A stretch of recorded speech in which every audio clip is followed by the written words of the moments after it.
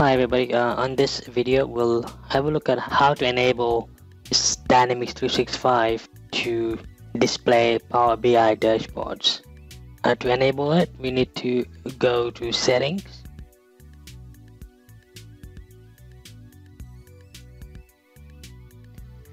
and then we need to go to Administration,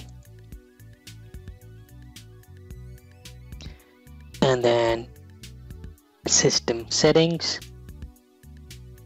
On the System Settings screen, we need to click on the Reporting tab, and towards the bottom you can see there is an option that says Set whether users can embed Power BI visuals.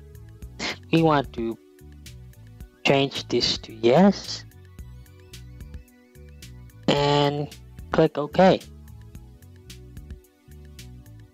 Now once you've enabled the settings, if you have any sales analytics dashboards in Power BI, that should appear in your list.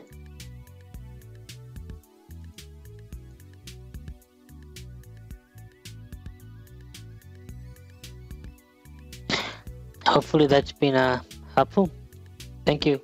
For more Dynamics 365 support and to learn how we can help you get the most out of your CRM system, click the link on your screen.